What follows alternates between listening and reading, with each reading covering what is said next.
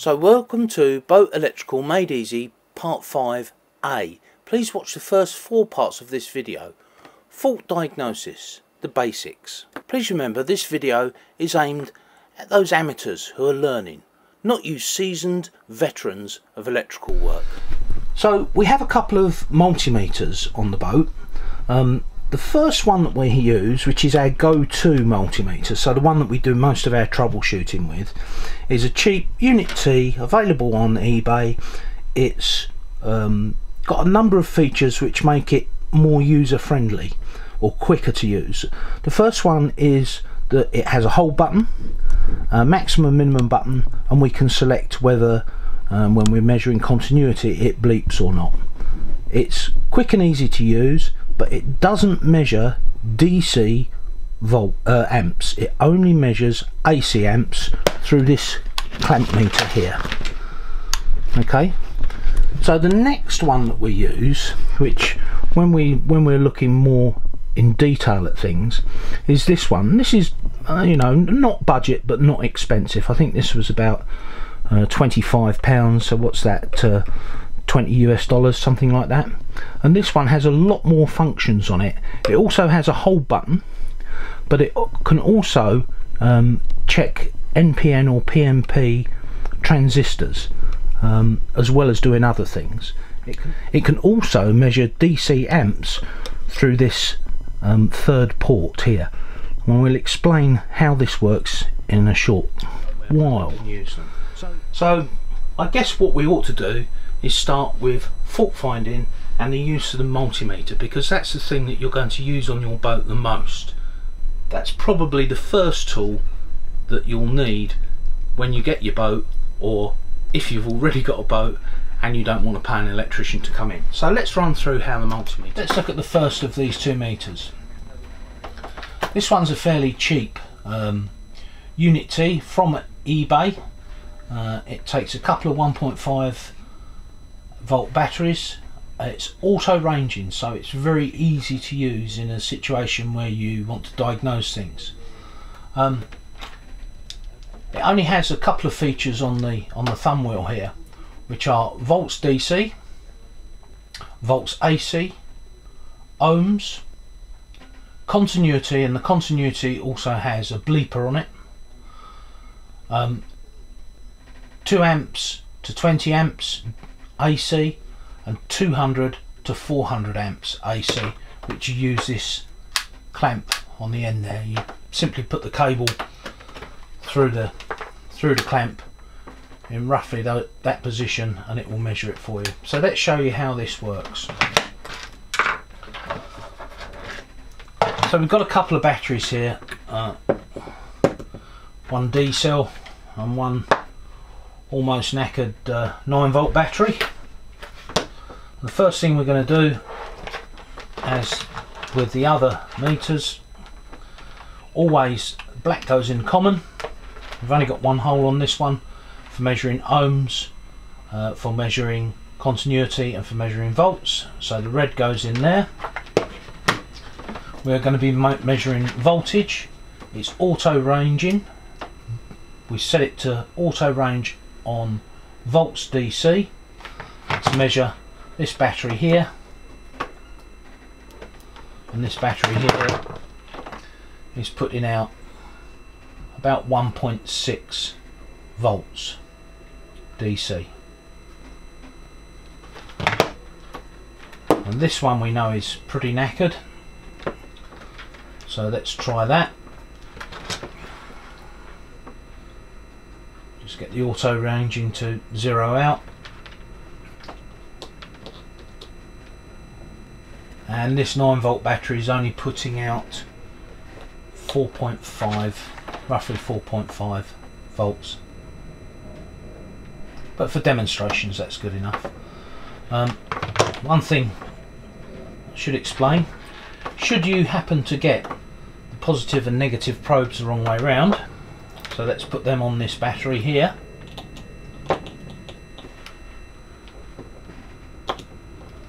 You won't actually damage the meter, but what will happen is there'll be a little line that comes up in front of the numbers. You see that? So it says DC, and there's a little line in front which tells you you have the probes around the wrong way. And just to prove that, I'll put them back around the right way. There we go, and the little line's disappeared. So if when you're measuring DC, you get that little line come up in front of the numerals, then you have the positive and the negative around the wrong way. It still measures accurately, but just so that you know which one's which. It's a good handy little meter. It's very quick and easy to use. When you're using it on continuity, you select continuity there, push that button which gives you an audible tone, and when you touch these two together, it buzzes,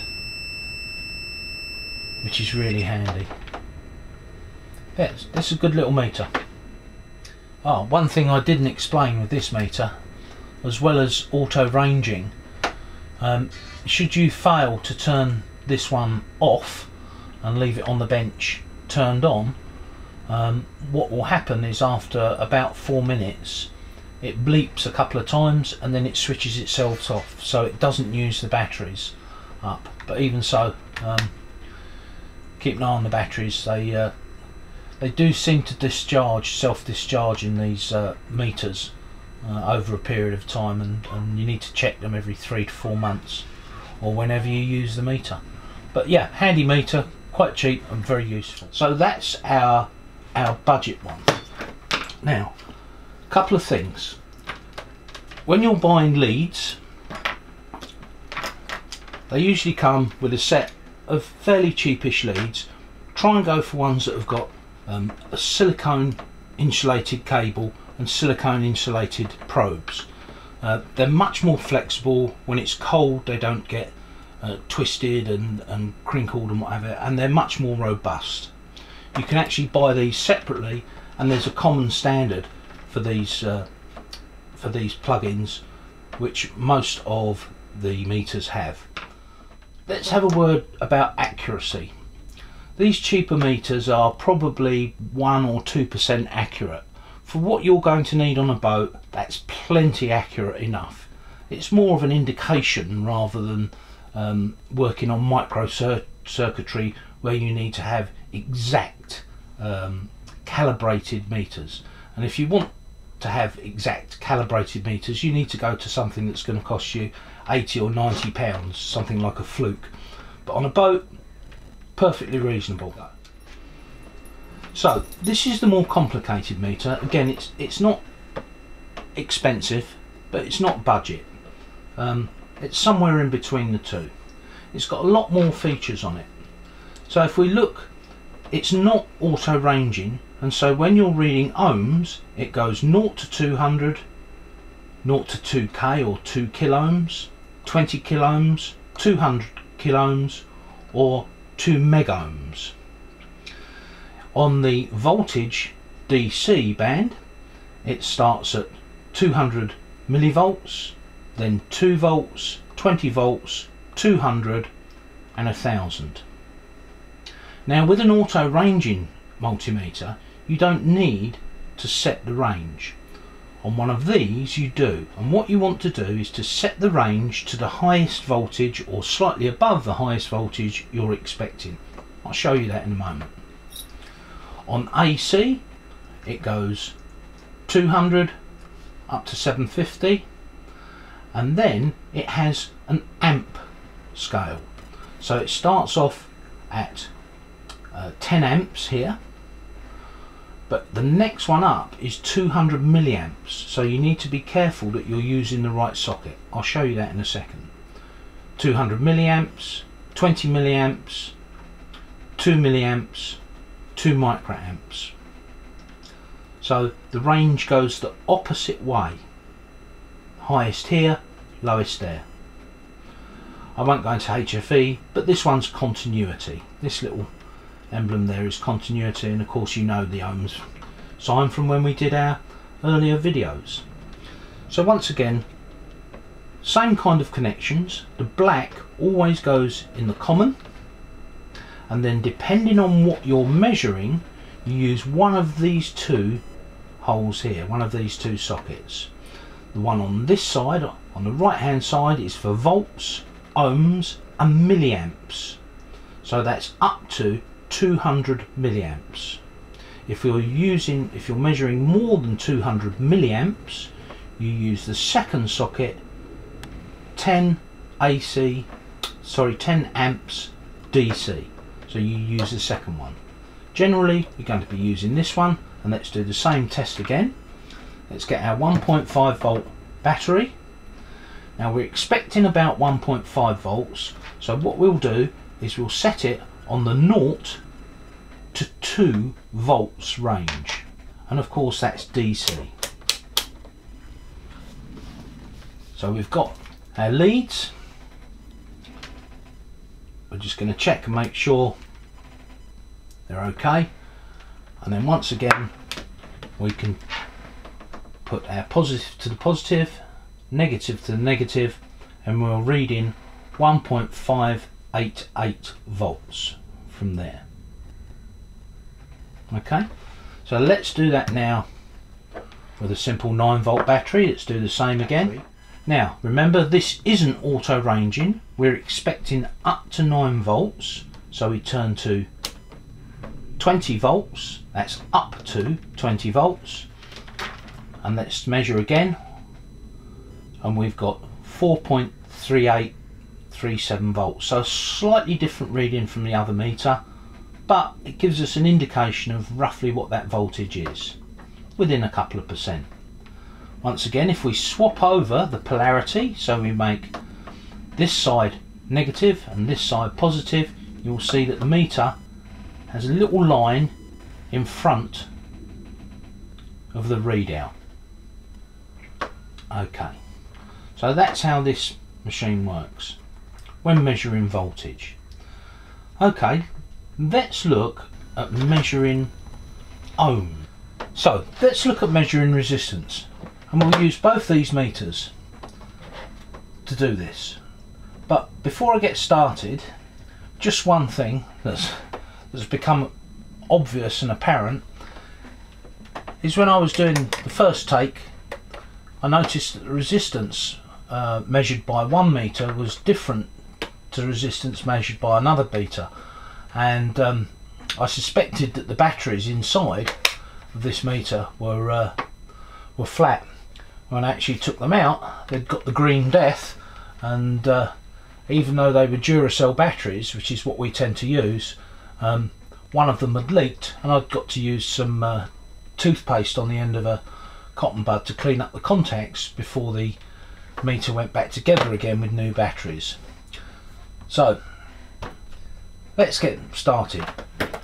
Measuring resistance.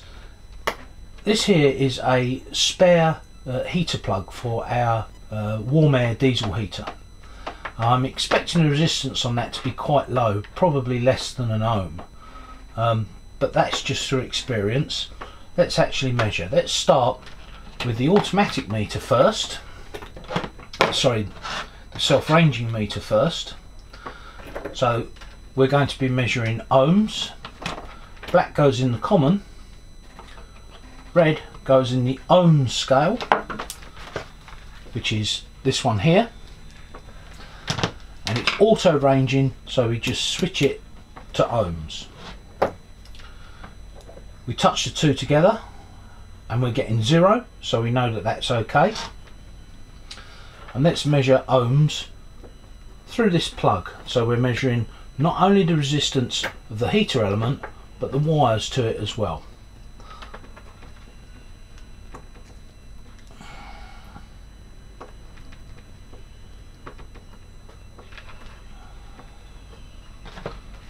So if you look at the meter now, it's hovering around 0.4 of an ohm, which is what I'd expect for a diesel heater.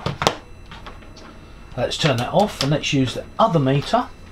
It's slightly different. Once again, black goes in the common and we're measuring ohms. So the red goes on the ohm scale, and we're expecting this to be quite a low resistance, less than 200 ohms, so we'll go on the 0 to 200 ohms scale. We touch the two together, and that is not a very good contact. There we are. It's reading 0.01, which is probably just the resistance in the leads or in the meter. And then across the terminals again.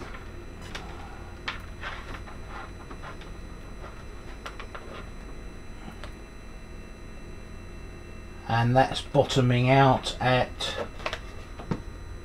0.5 of an ohm. So the way that these meters work is that a small amount of current from the batteries inside the meter will go down the lead, through the component and measure the resistance, and then back up the black lead. The electronics inside then does the same as the calculations we did in video number 2 and works out the resistance.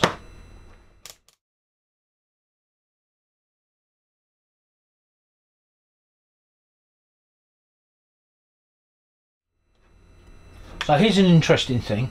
Everything has a resistance, including you. Now don't worry, this isn't dangerous. Voltage inside here is only 4.5 volts or thereabouts, but I've set the scale to 2 megohms. Watch what happens when I lick my fingers.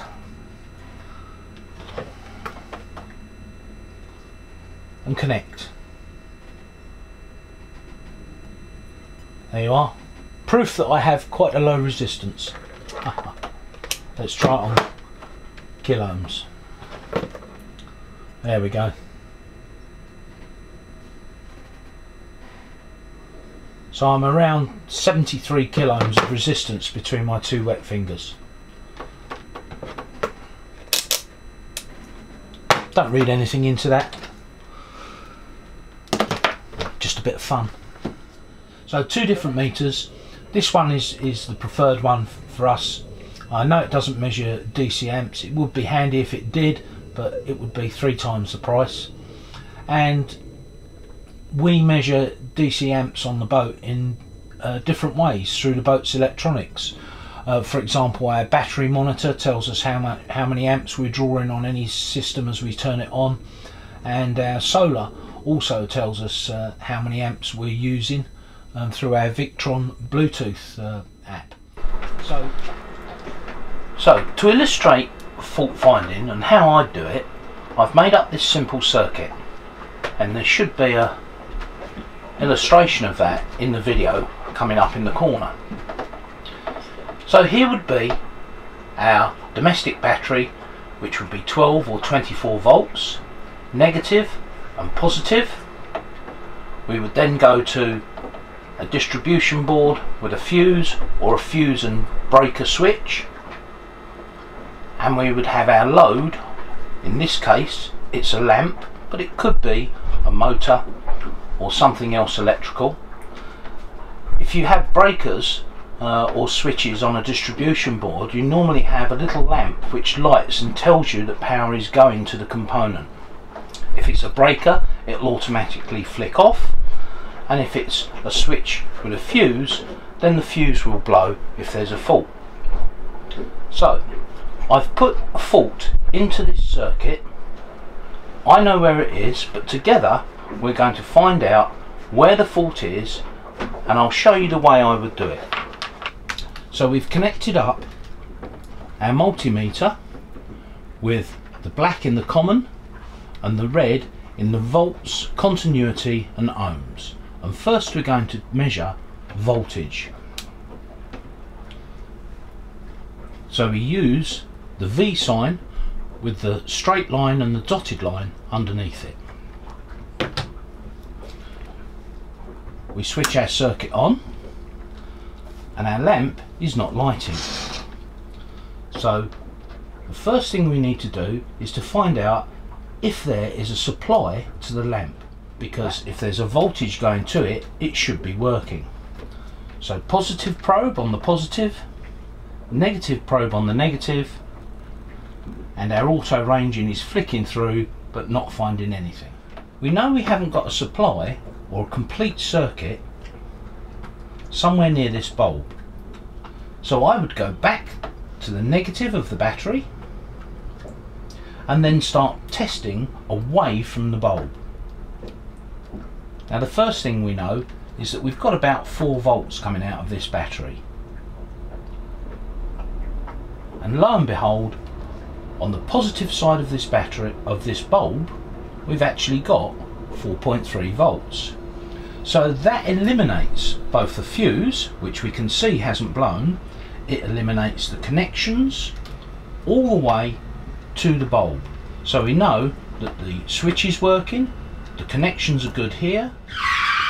Whoa, hang on, stop the bus. Let's look at this again. We know the fault is between these 2 points, but what if we hadn't found live supply at the lamp? We'd simply have worked our way back down the positive supply line towards the battery. When we got the correct voltage reading, we'd know that we've just gone past the fault within the circuit. Does that make sense? So if all of this part of the circuit is okay and it's supplying positive power to the bulb or to the load, we know that the fault must be between the bulb and the negative of the battery. So here's what I would do next.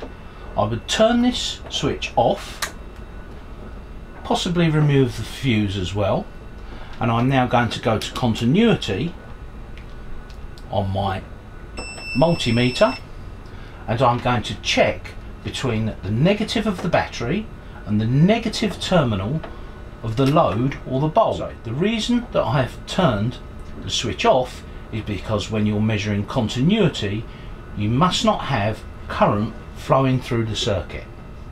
So from the negative of the battery to the negative of the bulb, we have no continuity. Let's double check. No continuity. So what has that proved? Well, we know that we're getting a supply voltage to the load or to the bulb, but we've not got a complete circuit between the negative of the battery and the negative of the bulb. Turn our meter off and let's have a look. Let's remove this terminal, and the terminal looks okay, nice and clean. Let's see if there is continuity between this terminal and the battery. So we've gone to continuity again. We go from the negative of the battery to the negative supply terminal, and again no continuity. So we've eliminated all of this part of the circuit. What we could do is we could measure the resistance in this bulb and make sure that it's working, but because we've eliminated all this part of the circuit, it's not necessary.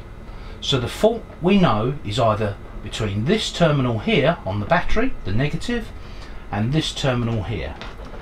And I'll let you in to a little secret. What I did was I removed the copper part from this terminal to illustrate that the fault could be either in this cable or in that joint. And just to prove that that's correct, if I go from the negative of the battery again and I go to the end of this copper wire, we have continuity. Now these type of terminals are quite often the source of faults on boats. Either the terminal starts to corrode, it gets salt water or humidity in it, or if you're not using tinned cables, these copper strands can start to corrode within the terminal. So just to prove that that is actually where the fault is, I'll now repair the fault and we'll see if our bulb comes on. So with the fault repaired, a new terminal, our bulb lights. So that's the basics of fault finding. Now this would be part of a much bigger circuit, perhaps like this one. I'll put an illustration up. But it's like eating an elephant. You can't eat a whole elephant at one sitting, but you can eat a bit of an elephant. And this is a bit of one big circuit diagram, just broken down into simple parts so that you can understand each one of these circuits. You might have 30 or 40 or even 50 different circuits, and some of them might be switching relays in order to switch high loads. But this is part of that circuit diagram, and they all work in the same way. Positive supply, a fuse or breaker, a switch or switch breaker, a load, and then a return path to the negative of your battery. Now if this bulb had been faulty, when we measured the voltage across the two terminals, the positive and the negative, and we got a completed circuit, we would know straight away that it was either the connections to the bulb. So that's part 5A. We couldn't cover all the things we wanted to cover in this video as it was getting incredibly long, well, for us. So part 5B will be out in a couple of weeks' time. One of the things meanwhile we'd like to do is to make a recommendation to you, and that's for this book by Nigel Calder. This is quite an old edition from 1998. There are a lot more recent editions. It's a really good book. It covers all the systems, both mechanical and electrical, on your boat, and it explains them in ways that you'll understand, with diagrams and some fault finding charts as well, logic charts. So that's the book, Boat Owners Mechanical and Electrical by Nigel Calder. There'll be more in this series. We'd like to cover AC and give you some tips and tricks on diagnosing, so that you don't have to go through necessarily the logic that we've shown you in this video. So until next time, from us on the island of Ponza at Anchor, it's sail safe, give us a thumbs up, like and subscribe, and share with your friends. Thanks for watching.